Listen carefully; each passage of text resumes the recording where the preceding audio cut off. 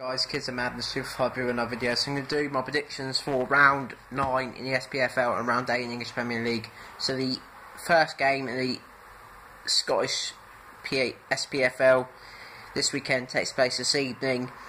Inverness Rangers. I've gone Inverness Caledonian Thistle 1, Rangers 2. Celtic versus Motherwell. I've gone Celtic 6, Motherwell 0. Partick Thistle versus Hamilton. I've gone for a 1-1 draw. Hearts Dundee, I've gone Hearts 3, Dundee 0. St Johnstone versus Kilmarnock, I've gone St Johnstone 2, Kilmarnock 0. And finally, Aberdeen 3, Ross County 0. Moving on to English Premier League, Arsenal Swansea, which is a free kick-off tomorrow. I've gone Arsenal 2, Swansea 0. The early kick-off tomorrow between Chelsea and Champions Leicester at Stamford Bridge, I've gone Chelsea 2, Leicester 0. West Brom at home to Tottenham, I've gone West Brom 0, Tottenham 3.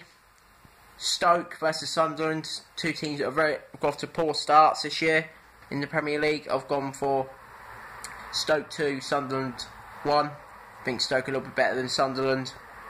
Bournemouth versus Hull, I've gone for Bournemouth 2, Hull 0.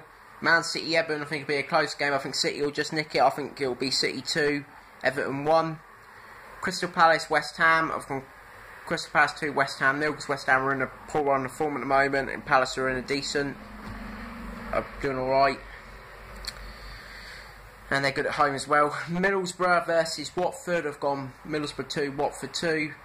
Southampton versus Burnley, I've gone Southampton 2, Burnley 0. And the big match on Monday night, Anfield between Liverpool and Manchester United, I've gone Liverpool 1, Manchester United 1. So those are my predictions, guys.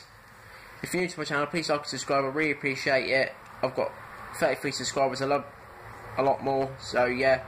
Please subscribe if you're new to this content. I'll be back tomorrow with a preview of Celtic's match with Motherwell at Parkhead at 3 o'clock tomorrow. But until then, thanks for watching, and until next time, peace out.